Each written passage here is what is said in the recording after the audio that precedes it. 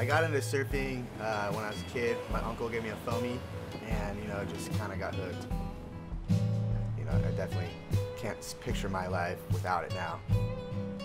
So I'm pretty fortunate to be able to grow up by the beach and surf whenever I want and make art whenever I want. It's pretty rad. What's up? I'm Mike Davids. I'm an artist from Manhattan Beach, California. The work I've been doing is surf art based, and I do a lot of fins, and we're all working with resin, which is pretty fun.